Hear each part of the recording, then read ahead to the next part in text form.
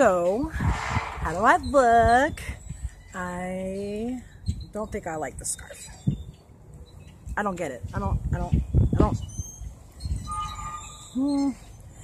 It's keeping my neck warm since we're having unusually cold weather here in Arkansas. This morning, I'm looking good and looking fine, and it took me 2 hours to get ready to start my day. And here's why. 5 days out of the week, I wake up early, I drink my coffee, I get on my social media, I check out all the things I need to check out. Basically, I play Angry Birds all day. Okay. Then I get ready for work, and then I work all day, and then I come home and I play with the kids and figure out filming and fun stuff. But today is one of my days off, and I'm super excited to get ready to go apply for a new job. What is this new job about? Well, you're gonna find out. Hello. I just got back from my interview / application, which was no paper application and more of an interview.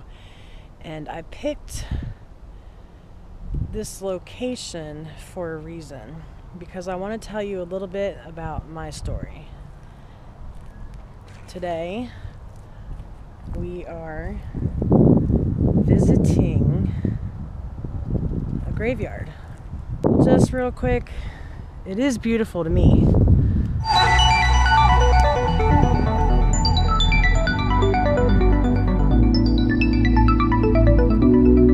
So anyway,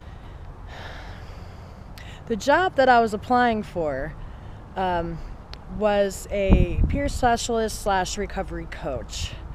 I am an addict. I like to refer to myself as a person in recovery. That's kind of the new age way of referring to yourself. And some people go really hard in life.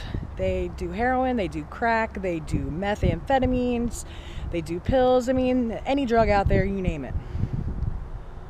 This could have easily been me in one of these graveyards. Grave site. Anyway. Yeah, I'm an addict. 7 months ago, my brother-in-law approached me, and my husband approached me and told me to get help. If I didn't stop and get help and take myself to rehab, I was going to have my kids taken away, and my husband was probably going to divorce me.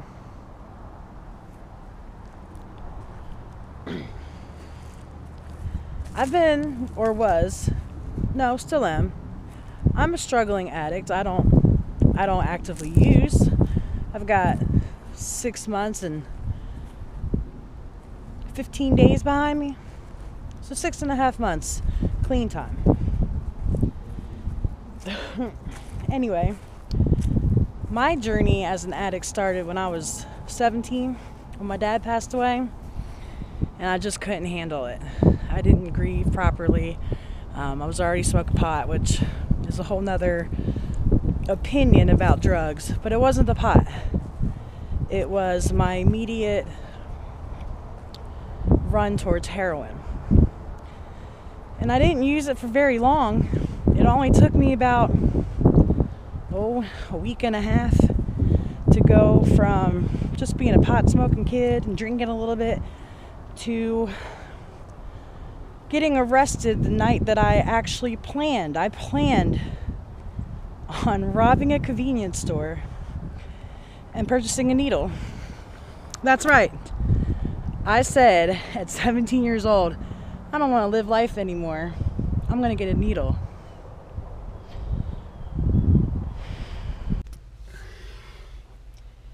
It is so ridiculous how cold it is outside. It's not even freezing, but I am cold.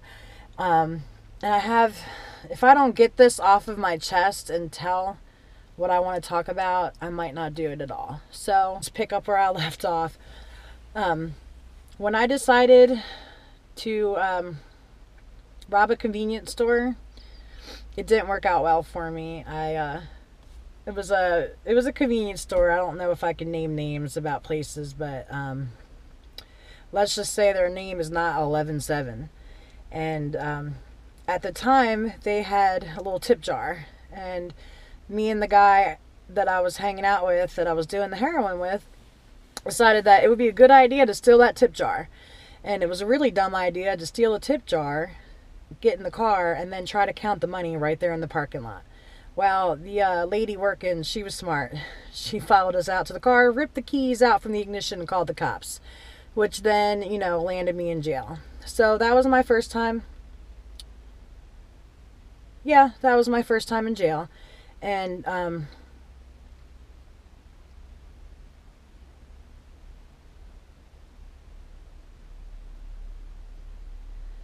they sent me to prison, and it wasn't very long. But because I got booked in the middle of the night and I was high on heroin, they put me in the detox pod. And I stayed there with a woman who... My arm's getting tired. How do y'all hold these things so long? There was a woman who was detoxing from heroin, and she was puking and shitting herself and rolling around in her cot. And I thought then, oh my God, I never want to end up like this lady. So my mom came to pick me up in the morning, and when she picked me up, got me out of jail, set my court dates and all that court crap, she gets me in the car and she's like, Dina, she's like, you can either go get help and we've got you set up for help, or you can get out of the car and be homeless and never see us again. Well, I was 17 and my dad had passed away like 9 months prior to that. I wasn't doing very well in school, and I figured, well, you know what? Maybe my mom's right, so let me take her advice. So off to rehab I went.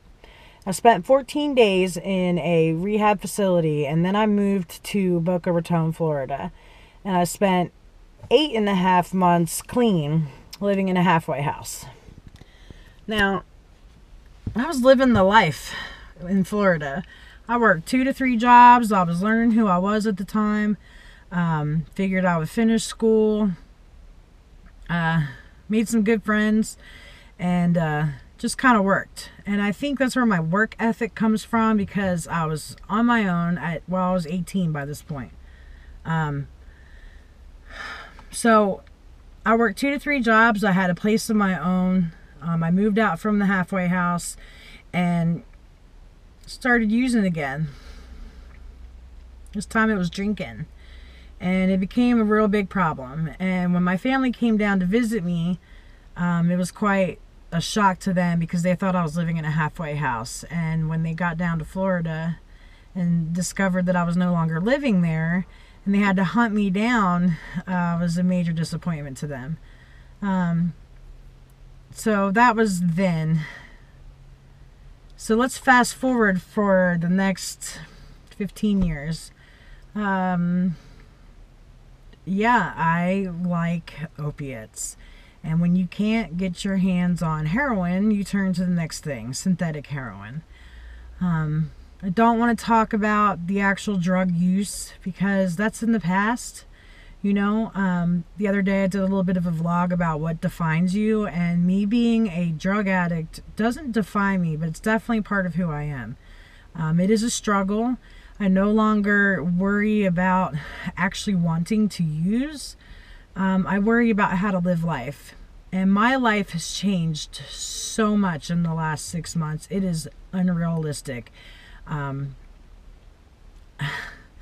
still slinging pancakes. That's what I do. I'm good at that. I like people. I like making cash daily. But I'm also 36 years old with 2 kids and a husband. And, even though it's young, there's a lot of things that I want to do in life. I want to travel the world. I want to have nice vacations. I want to drive nice vehicles. There's materialistic things that I would like to acquire. Now, mind you, you could take it all away tomorrow. Okay, because I've lost enough material things in my life that I don't have much value for them. But what I have gained, what I have worked hard for, I take care of. As a matter of fact, later on, you're going to come with me to vacuum this sucker. Now, this vehicle right here, it's a Dodge Journey. It's a 2013. It's the nicest vehicle I've ever owned, and I'm proud of it. And I worked hard for it, and I'm still paying for it, of course, you know. So even though I might not want to sling pancakes the rest of my life, it does pay the bills because I'm good at what I do. There's going to be more stuff about recovery in the future. I kind of started a story about how I got into rehab this time and kind of wandered off to my past. Let me bring you back up to speed. 7.5 months ago, when my brother-in-law, my husband, approached me, it was the same situation. It was, Dina, go get clean, go get help, or you're going to, we're going to call DHS on you, and you're going to lose your kids, and you're going to lose your husband. So I went to rehab, and it's been a life changer this time. What has really, really, really worked for me was actually, it was my outpatient program.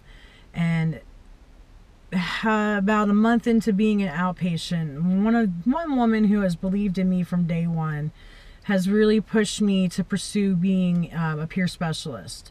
She sees something in me that I'm still having a hard time seeing in myself, but that's what makes her a great person. I think that's something that makes her special, is that she can see the spark in somebody. She can see what they're good at and what they could be good at, and she says, hey Dina, you're gonna go do this. And I like it.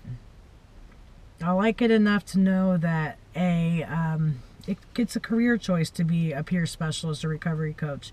Here in Arkansas, there's not very many opportunities to be somebody that can work in recovery and help other people. I like to give back, but without having to give all of myself. So back to that whole interview thing. The only thing that sucks about it is it's second shift, and I work day shift now. I mean, me and my husband's schedule is just right. I work from 6 a.m. till 2 p.m. and I get up early in the morning. I go to bed early at night. We are like 2 shifts passing in the night.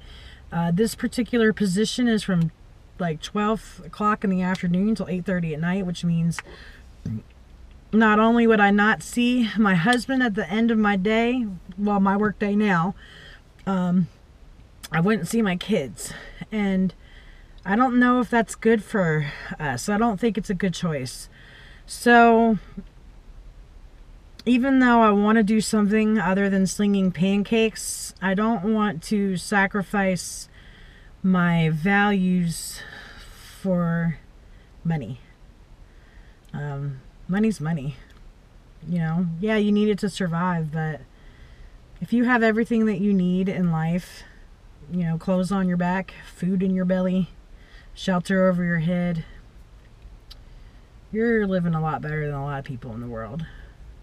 Holy crap, this video is 10 minutes long.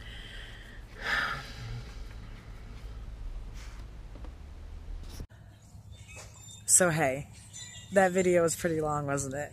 Yeah. Thank you for watching. I know it's pretty long and pretty detailed, and there's a lot more that I wanted to say, but I also feel like videos should be kept a little bit shorter. Thanks for letting me share my story. There'll be more to come tomorrow. Okay, bye. I will never slip or stumble. I'm a soldier. These shoulders hold up so much they won't budge. I never fall or fold up. I'm a soldier. Even if my collarbones crush or crumble, I will never stumble.